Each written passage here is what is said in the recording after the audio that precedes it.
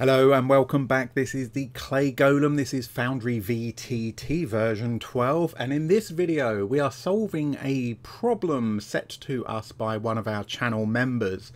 And what they were after was a timer that they can use that counts down to a particular event, which may or may not be happening. Could be any particular event. And we've looked at a number of different ways of doing it and been round in the houses and looked at a simple calendar and things. And while a lot of those can do simple calendar, for example, absolutely, you can have things that pop up in the calendar, you know, when you reach that certain time and day and stuff. And that's all great, but it doesn't give you a countdown timer. So after looking at a number of things, we've come back to Ripper's hurry up combat timer. Now, we don't want a timer for in combat. So the fact it's called combat timer, I avoided it at first, but bit of investigation, we can use it outside of combat. It was a little bit janky, but Ripper's fixed it for us because it didn't quite work. There's been a few changes. So if you've already got the hurry up combat timer installed, you will be able to do this too, but you will need to update your module. He's updated it literally about 20 minutes ago to make sure this function works once more.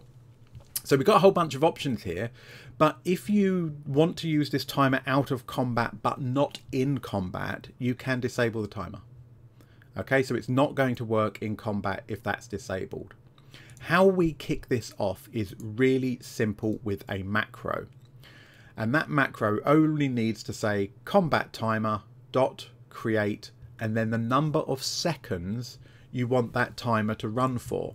So if you want it in minutes, well, just if it's like 20 minutes, times that by 60, that gives you the number of seconds that you need. If you want it in hours, times it by 60 again, and that's going to give you the number of seconds.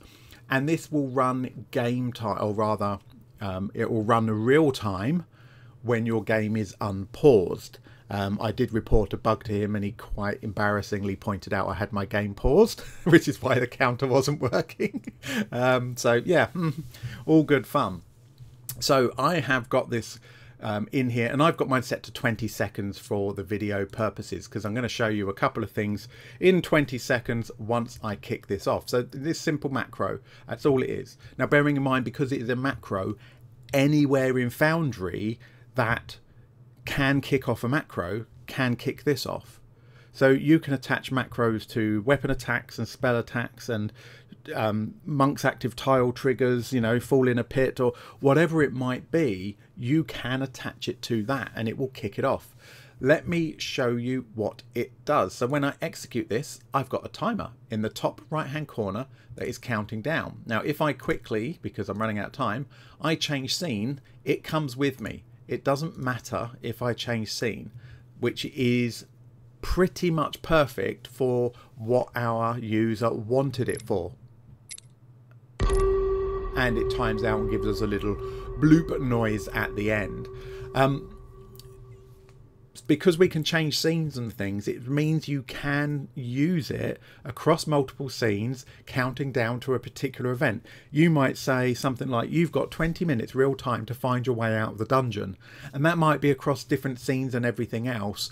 That timer is going to carry on running and they need to actually get a jolly on and not hang about. So I'm really hoping that this is the solution that that person was looking for. Just going back to the settings, I've got mine set on sand as that hourglass, but you might find a circle that just kind of counts down, or digits, so it's literally a number that counts down. Might be more to your preference, but it absolutely does work. It is really nice and slick. Now the only thing that is slightly problematic is at the moment, I'm not sure how to get rid of it.